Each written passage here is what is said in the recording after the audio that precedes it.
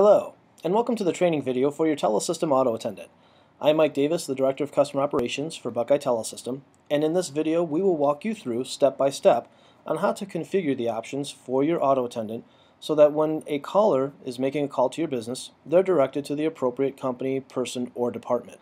To make changes to your Auto Attendant, you make those changes via our Auto Attendant administrative screen that you see in front of you, and for the account, you simply enter in the account number, which is the phone number of your Auto Attendant. Once you have the number entered in, type in the password or the PIN that was provided to you by Telesystem and press the login button. You would then be taken to the menu summary screen, and this will show you a list of all the menus that are associated with your Auto Attendant. You may see some additional menus here that aren't showing, such as a holiday or other options that were created on your behalf by Telesystem, but typically you'll see a closed menu, a first name search, a last name search, and an open menu. To change the menu, you simply find the menu that you'd like to change, highlight the name, and click on it. Once you click on it, you'll be taken to the Modify Menu screen, and here you see that I have several options on configuring this Auto Attendant. The first is the menu prompt screen. The menu prompt is the audio file that is played to your callers when they call your Auto Attendant. This would be the file that tells them to press 1 for sales, or 2 for support, or 0 for an operator, etc.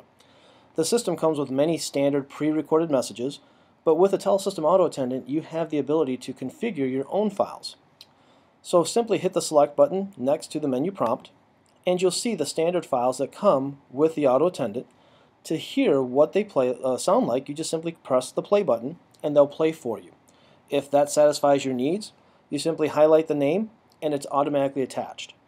If you have your own file that you've saved locally on your computer, then all you have to do is hit Choose File and navigate to the file within your computer, and once you highlight that file, simply upload it to the system. Once it's uploaded, then you'll be able to have that file play to your callers.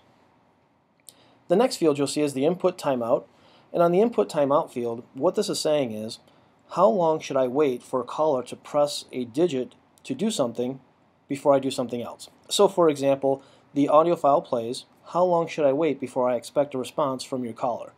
This is configured to 3. This can be modified to be anywhere from 0 to 60 to 120. It's really configurable to whatever you desire your caller to be. And in this example, the system's going to wait 3 seconds after it plays this menu, and if no input is received, it's going to then play the menu again. The max timeout count is how many times should a caller time out before I do something else.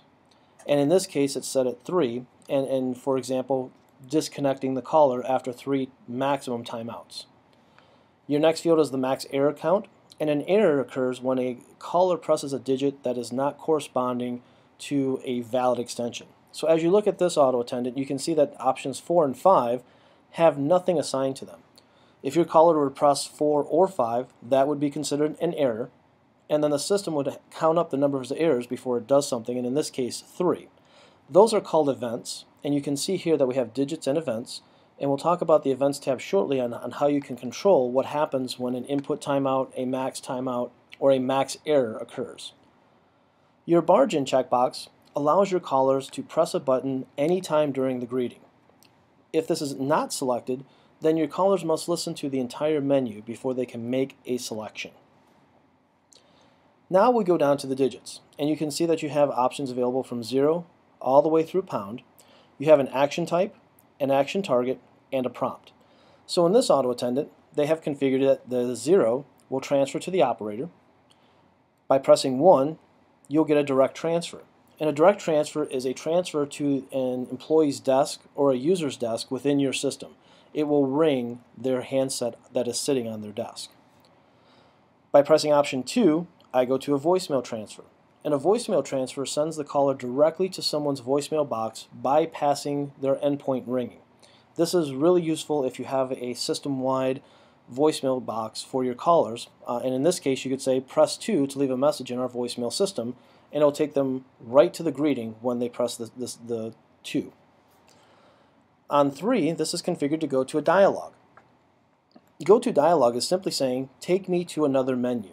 So in this case, I'm taking them to the first name search menu. This will give them the ability to type in the first few digits of a person's first name and then be directed to that person.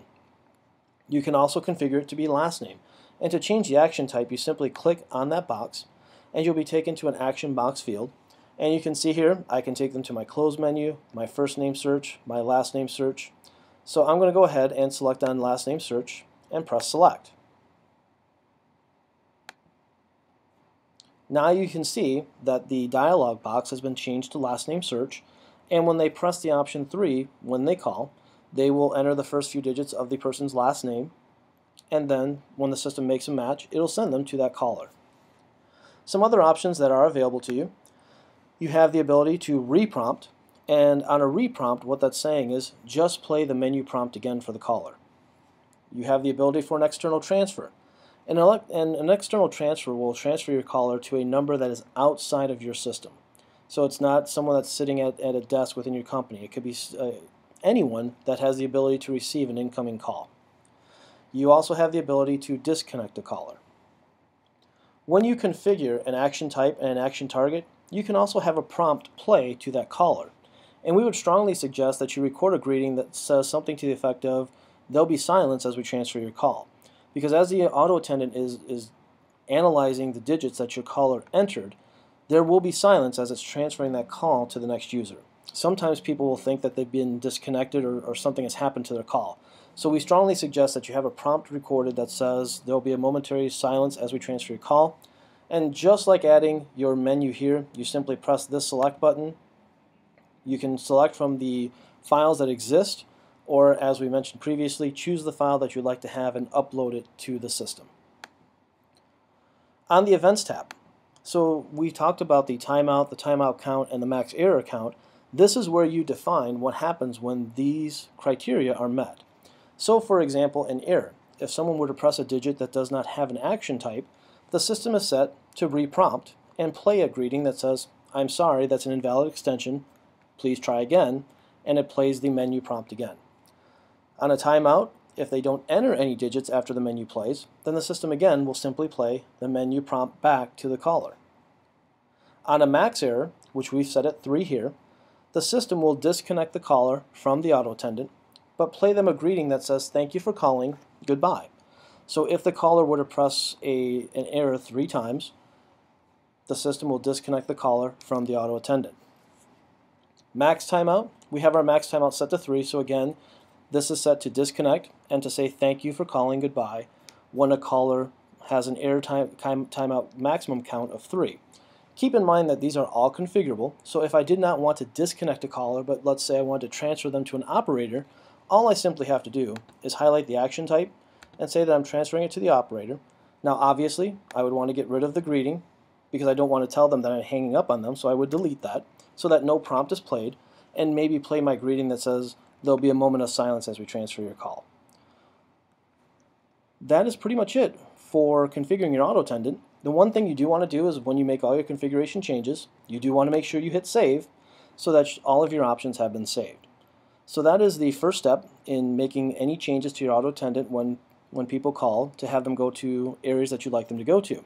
If you want to learn more about how your auto attendant can make additional changes such as schedule options or nested or sub-menus, I invite you to click on any of the training videos that you'll find on the auto attendant website, and we'll walk you through step by step on how to do that.